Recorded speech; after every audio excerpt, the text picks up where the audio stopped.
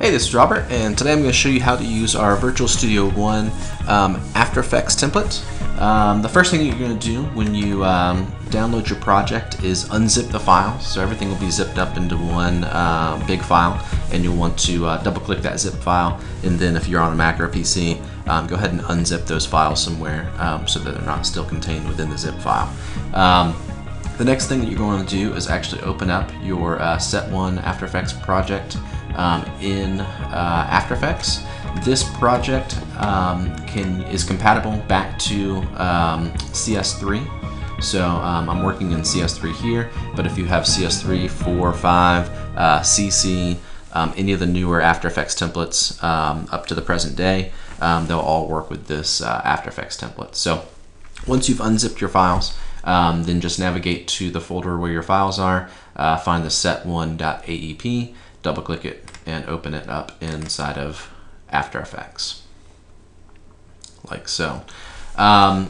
Okay, so you basically have three main scenes in your template.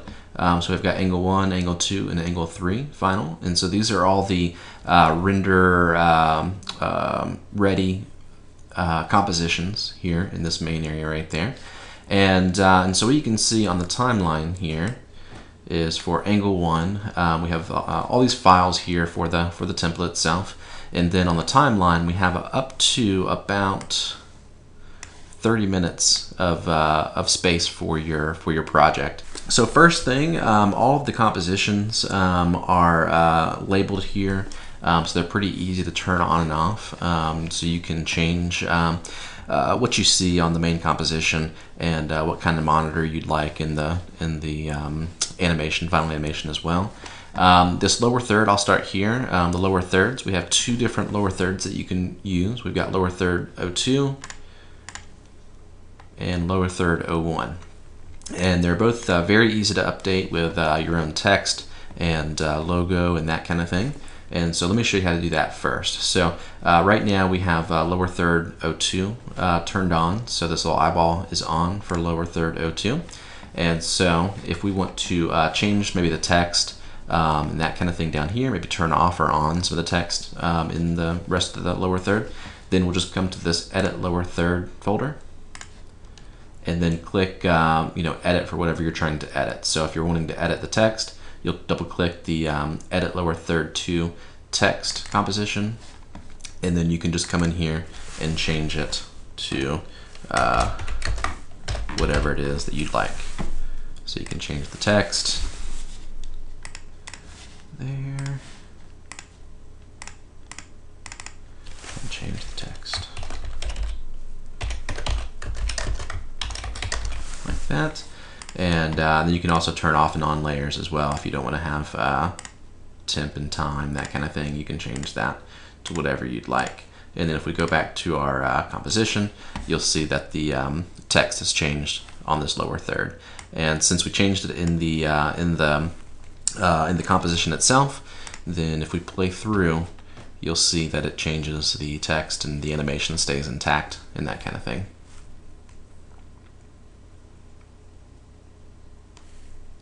Like so. Like that. There.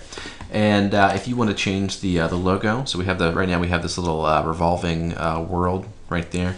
If you want to change that, then you would just go to this edit lower third logo, and then you could change that to any kind of animation, or if you have a logo for your channel or something like that, then you could just change that right there. So pretty easy to do. So we also have lower third 01, and same difference. If you want to change the text and that kind of thing, then you just go into the edit lower third 01 folder, and then go to edit text lower third 01, and the edit globe and logo, which is like this little area thing right there. All right. And so we can turn on and off the lower thirds. You can turn it all off. The next thing to do would be to add in your talent footage. And actually, before I even get to that, one thing you might want to think about doing before you start working in this project is just to go ahead and save a different version of this project. So you've got the template set up. So if we go to File, Save As, then we can save this as a new project. And then that way you can always come back to the original template if you need to make some updates or changes or use it for a different production or something like that. The talent footage, which we have right now, we just got a little placeholder graphic. You'll just go into, there's a composition called Edit Talent Footage, and that is in the Edit Footage and Monitors folder. And you'll see a composition called Edit Talent Footage.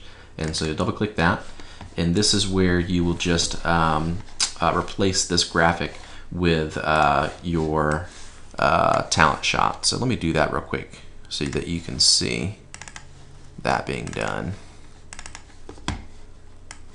There. I'll just grab a little piece of stock footage that we have of somebody on a green screen. And so I will drag and drop this down to the timeline. And you'll see she shows up there. In After Effects, to do a color key, you go to Effect, Key Light is a keyer that I like to use called Key Light. Should be included in your After Effects installation. And then when you get Key Light up, you use this little eyedropper tool to select the green in your chroma key background. And you'll see that it just basically takes out the green in the background and shows through to the background. And so we are going to turn off this template there, the placeholder guy there. And so you can either delete that layer or just turn it off and hide it like that. And so you'll see now we've got our talent right there. And once you have your talent set up, you can move them around in the scene just by clicking and dragging or using your arrow keys to move them around, as you need, and that kind of thing. So the next thing is that we have multiple monitors here. So we have these two background monitors that show up. I'll move this little thing so you can see we've got two monitors in the background here, and then we also have some animated content that comes down on these screens. The template itself is set up with multiple animated monitors, so you can kind of turn off and on different monitors. One of them comes down the left, one's kind of more centered, one comes down on the right, and so you can just turn off and on layers until you get the animation that you're looking for. We also have some sideways monitors that you can use, which are really great for more lists and that kind of thing. If you're trying to get a lot of content on the screen, then you can do that there.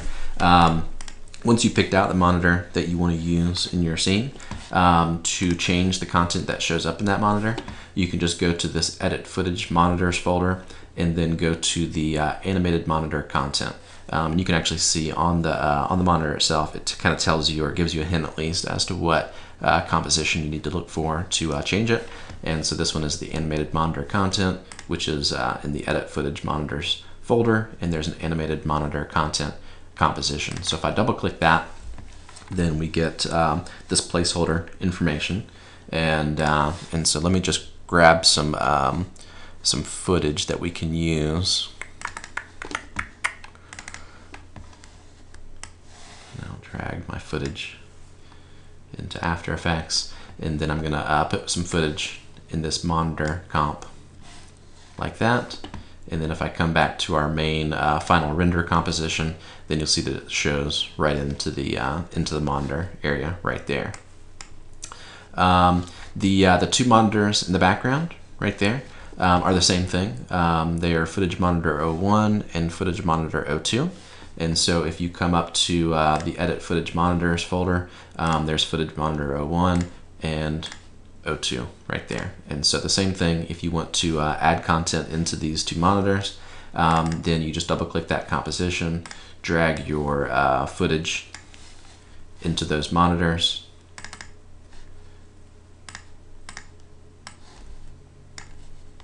like that, and then they'll show up. And the background monitors, they could be footage, it could be just a revolving logo maybe for your brand or for your show. Or it could be some sort of other B-roll footage that might show up that might look good back there, or even just like a motion graphic. that you could have. If for some reason you don't even want to have the monitors back there, then you can come down in the layers and turn off the monitors. So you've got this footage monitor 02. You just turn that off, and then turn off the TV thing there, and that'll turn off the monitors from the scene as well. And we also have these sideways monitors. And so you can easily change that content in there as well. You can see that it says sideways monitor content, and we have animated content sideways monitor content right there. And that's the composition that you'll want to overwrite and put your content or your graphics or animations and that kind of thing right over top of that. And so you can either scale some footage up to fit that that weird size, or you can rotate something, or you can just build a graphic or an animation that fits to this aspect ratio, like that. And so it shows in right there. And so once you've added in your content to your monitors, your talent footage on the screen, then you're pretty much ready to go to render out your final project. You have the other 3 final compositions. And we tried to make this template so when you would add content into these animated monitors, in the background monitors, and the talent footage area, that it would update these other angles as well, so that you don't have to do it multiple times or change out content multiple times and that kind of thing. So if you scroll through the different angles and that kind of thing, you'll see that the animated content, animated monitor content, the background monitor content, the talent footage layer, those are all tied back to the same layers. So even though you're going to different angles, you can still use the same content, and so you basically can make it changed for one and then use it in multiple places and render out your final composition.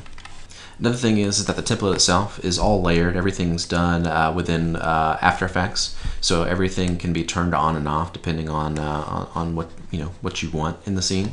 You can turn on and off, lights and background areas and that kind of thing. You can even go in and change, adjust colors and that kind of thing in the composition itself. Which gives you a little bit more control over the scene and that kind of thing. So you could go in here and change the, adjust the background colors of this background area, that kind of thing, really just as much as you want. So just apply different color corrections to the layers themselves, and then you can adjust them to fit more within your production and that kind of thing.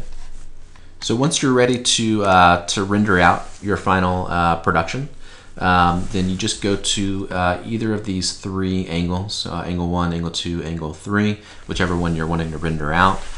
Depending on the length of your animation, you may want to extend this work area slider. So if you have a 10-minute long production, then you'll want to extend it out to about 10 minutes long right there. And that way it'll render out all that time. And then when you're ready to go, you just go to Composition, Make Movie. Then in the render queue here, you just click the lossless button right there, and then change the format of your video, whatever format you're wanting to render out to, QuickTime or whatever it is, and audio output settings and that kind of thing. Click OK, and then hit render, and that'll render out your animation for you. And that's about it. It's a pretty easy template to get into and to play around with, but at the same time, it gives you a lot of control over what the final animation looks like, how the scene is set up. You have a lot of things that you can turn off and on, change colors and that kind of thing. So thanks for taking a look, and just email us if you have any questions.